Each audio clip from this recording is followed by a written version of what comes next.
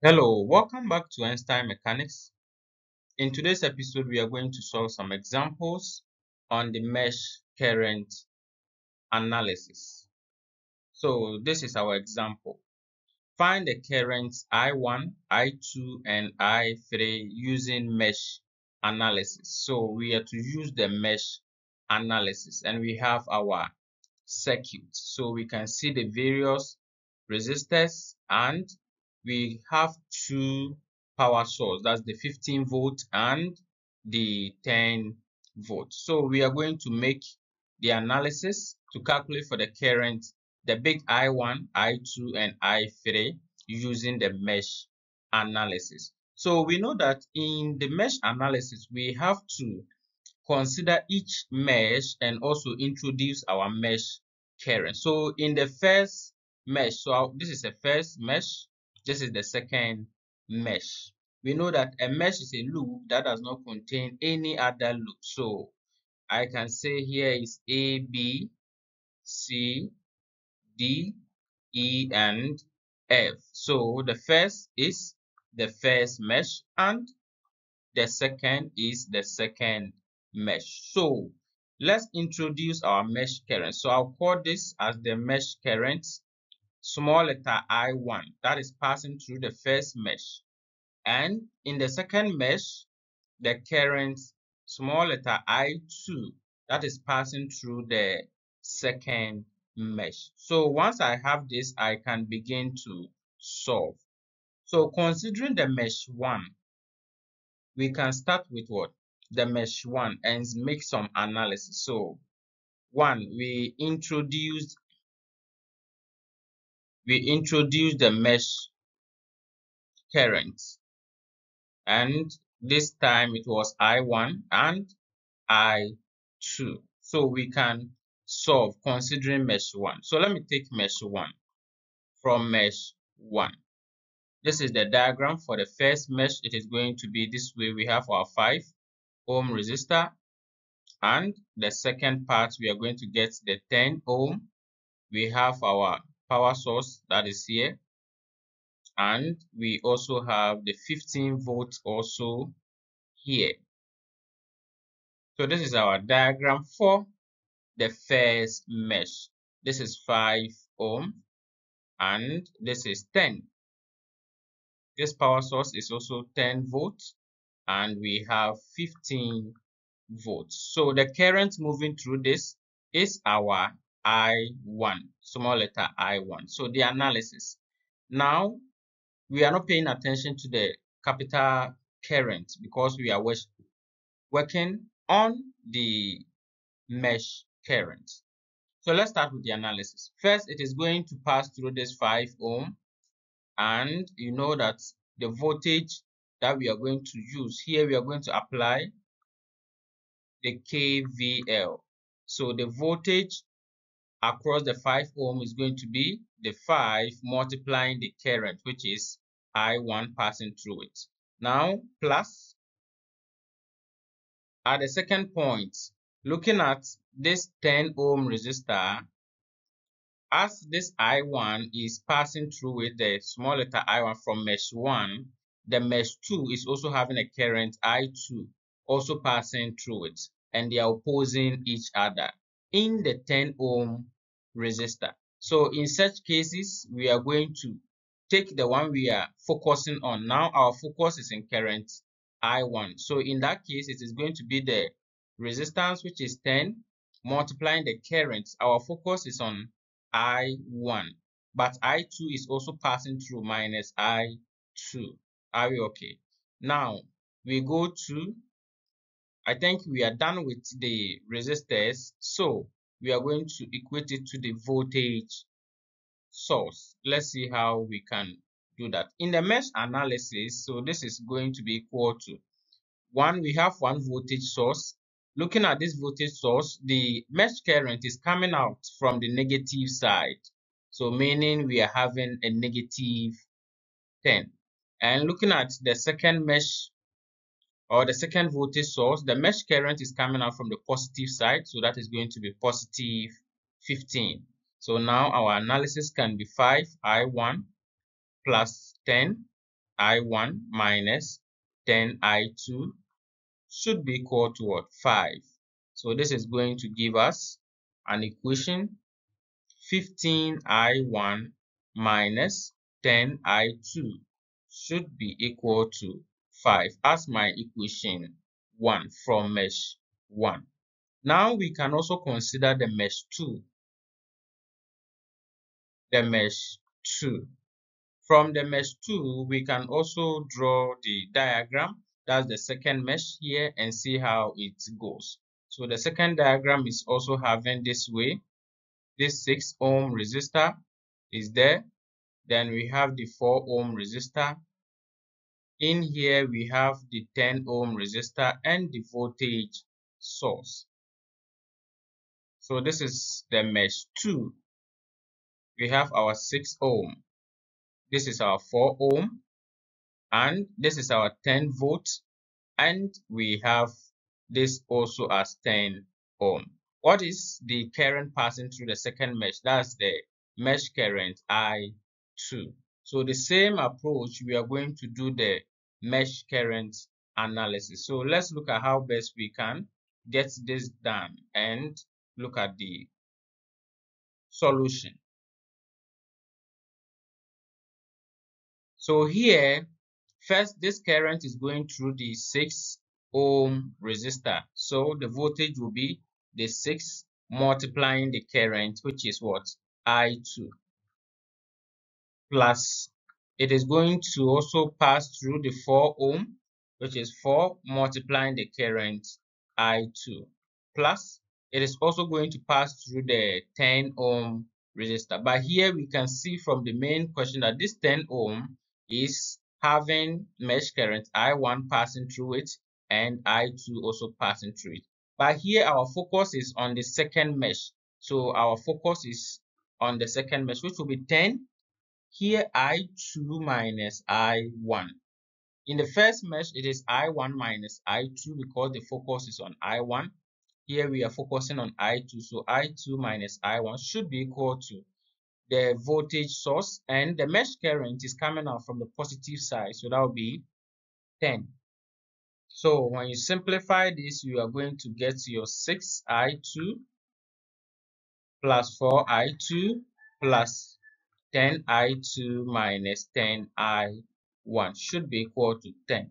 And the simplified version should be, we are going to have negative 10I1 plus 20I2 should be equal to 10 as our equation 2. So you can see that we have equation 1 and equation 2. So we can solve this simultaneously and obtain the answers for I1 and I2. So let's look at it. Now, solving I1 and I2 from the two equations, that is equation 1 and equation 2, using simultaneous equation, you are going to get your I1 to be 1 ampere and your I2 should be 1. So here are the mesh currents. The mesh current I1 is 1 ampere. The mesh current I2 is also 1 ampere. Now the question is asking us to find current I1, the capital I1, and I2 and I3. So we have to use that idea to go and solve for the original current. Now what do we have to do over here? From the diagram, you can see that I1 is equal to I1, which is equal to, because this current I1 is the same current passing through the 5 ohm, and that same current is the capital I1, and that is 1 ampere. Now we want to find the current I2. So current I2 is also equal to the I2, because looking at this I2 that is passing through the 6 ohm resistor, it is the same current the I2 is using. So the I2 is also 1 ampere. Now we have I3. I3. So what we have to do here is check the direction of the current. We can use the node analysis tool, or the I1 should be equal to, we can say I2 plus I3, where our I3 is equal to I1 minus I2, and that is going to be I3 should be 1 minus 1, and that is equal to 0, meaning there's no current. But this is not actually true. We are just using the diagram for what? Just analysis. But in actual sense, there should be current passing through this branch. Yes, it is an active branch. But yes, this is the analysis that we are doing to get the answer as 0. You can also use this approach to get the answer for I3, because in I3, the current I1 is coming down, current I2 is what? Opposing it. So it will be one coming down minus the other opposing it, still giving you 0. But once again, this is for just analysis. In actual sense, there should be current flowing. We can check out for the next example. So let's quickly go to the example 2 and look at it. So example 2. Calculate the current in the 3 resistors using the mesh analysis. So in some situations, the question is going to restrict you and give you what approach to use. So here we are to use the mesh analysis. So this is the circuit. We have our 3 resistors, the 3 ohm, the 6 ohm, and the 5 ohm resistor. And let's look at the current I1, capital I1, capital I2, and I3 passing through it. So we know that mesh analysis, I'm going to introduce my first mesh current, my second mesh current, I2, through that. So solution. When you consider the mesh 1, so you can also have the diagram for the mesh 1, very simple, where we have our 3 ohm here. We also have this 5 ohm, our voltage source, which is the 10, and it is closed. So this is the mesh current I1, 3 ohms, and this is 5 ohm. So the analysis is going to be the voltage using KVL. So the voltage through the 3 ohm is going to be the resistance multiplying the current, which is I1, plus the 5, because we are focusing on the current I1, I2 is also going to pass through the 5 ohm by opposing the direction. So that is going to be 5 I1 minus I2 should be equal to the voltage.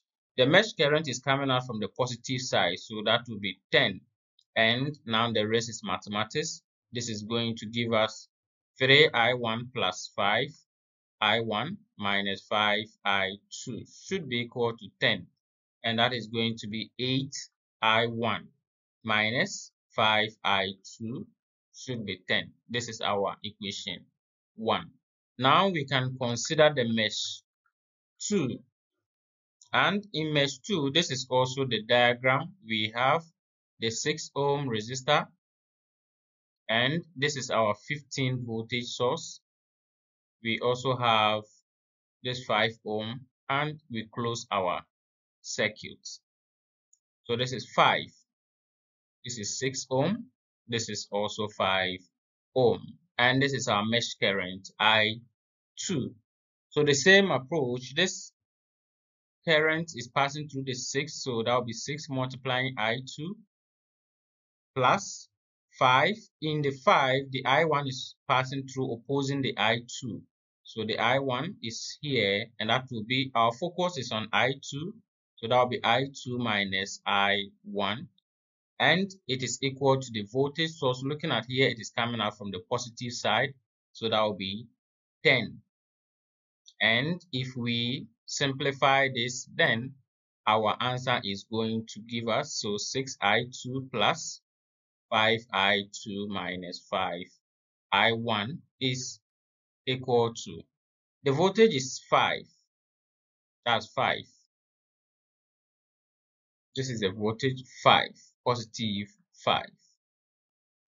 And our analysis final equation, that is going to be negative 5i1 plus 11i2 should be equal to 5 as equation 2. So now we can begin to solve equation 1 and equation 2 simultaneously, and with that we are going to get our answer for I1 as equal to 2.143 amperes, and if we solve it again, our I2 is also going to be 1.429 amperes from the simultaneous equation. Now we have the solution for I1 and I2. We are to use that to solve for the capital I1 and I2.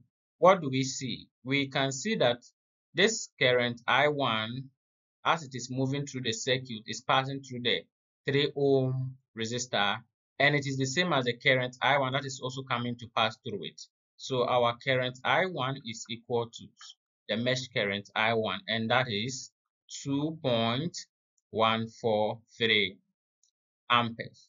The same way, when we come to the second mesh, this current I2 that is passing through the circuit and passed through the 6 ohm is equal to I3 passing through it. So I3 is equal to the mesh current I2, and that will give us 1.429 amperes.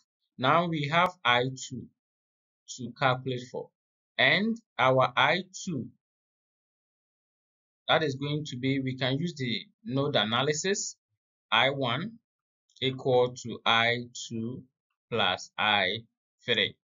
And our I2 is going to be I1, which is 2.143 minus I3, 1.429. And our I2 is going to give us an answer of 0.714 amperes. Are we okay? So the same way, we can also use the mesh approach to get for I2, because we can see that this I1 is coming, this I2 is also opposing it, and we know the value for I1 to be 2.143, I2 to be 1.429. So meaning the actual current passing through is the difference I1 and I2, and that is going to give you 0.714 amperes. So this is just for the mesh analysis. It is very simple and straightforward. Thank you for watching this episode. Please subscribe to the channel, like and drop your comment. See you in the next episode.